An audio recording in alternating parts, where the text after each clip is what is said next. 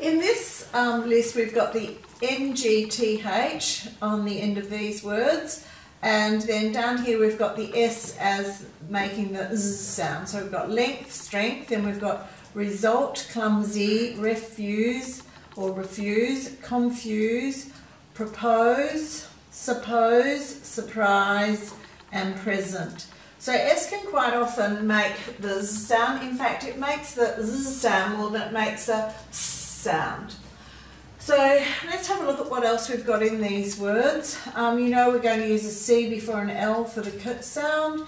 We've got the prefix re here, con and pro here, and sup here.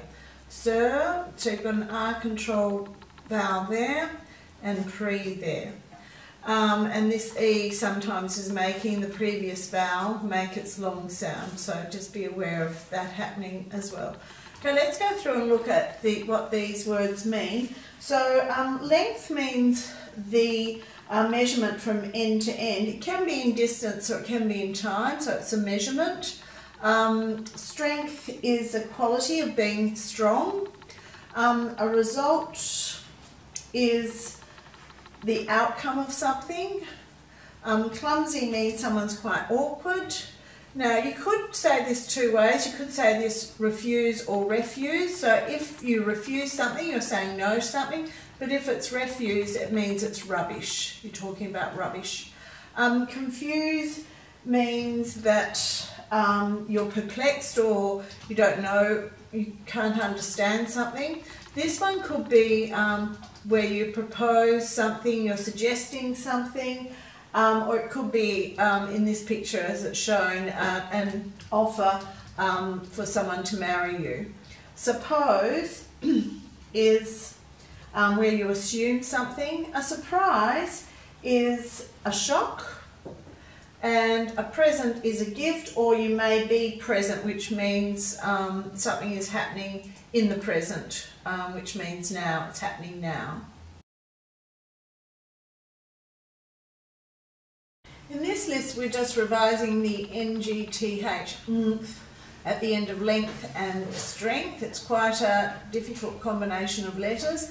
Then we've got the S saying Z in result, clumsy, refuse or refuse, confuse, propose, suppose, surprise and present. So the letter S actually says Z more than it says S. It does that about 70% of the time. The letter S will say Z. Now, we talked about the word meanings yesterday, so I don't need to go through them again with you today. So you just have to work through and find the meaning of each of those words and write the words into the spaces. And then we're asking you to apply that knowledge to read and fill in the gap with the list word down here. Now this is about the prefix change rule that we've started talking about in this level S. So what you're going to see is that the prefix sub may change when combined with the root word to make it easier to say. So we're allowed to change the last letter of the prefix to match the first letter of the root word. So rather than saying suppose, which is quite difficult to say, we can change that B to match the first letter of pose, so it'll be suppose. There's not an awful lot of prefixes, but because of the prefix change rule, we know that we have the right to change these letters, which means that they're easier to say. So submarise, no, that sounds awkward, so we're allowed to change the B to match the first letter of the root. So it'd be summarise. So do be aware of that as you're writing the new words. You'd have support, supply, suffer, summon, and suffix.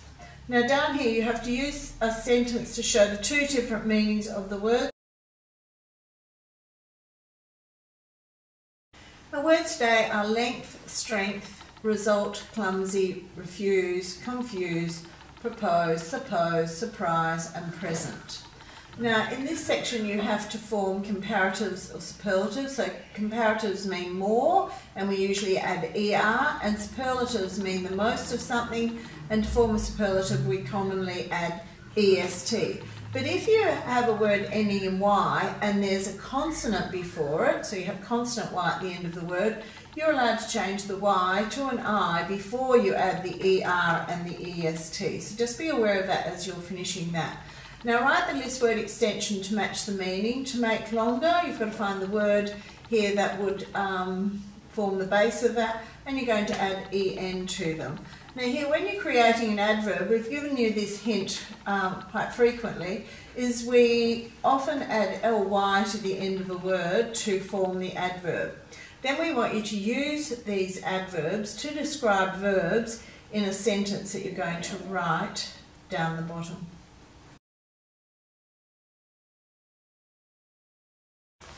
Today's activities is adverbials of time. So adverbs of time tell us when an action happened, how long it may have gone for, and how often it may occur. So we use at with clock times, religious festivals, meal times, specific periods. For example, at 9 o'clock, at Christmas, at lunch, at the moment. We use in for seasons, years and centuries, months, part of the day, in the night.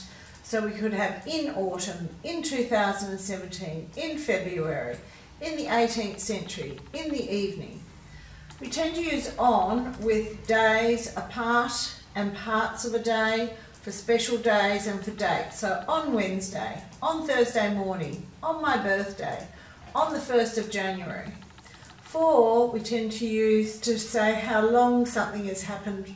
So it could be, for example, he is in Sydney for a week. It tells us how long. Since is used to say when something started to happen. I have been learning Indonesian since I was 6 years old. He has wanted a pet dog since last year.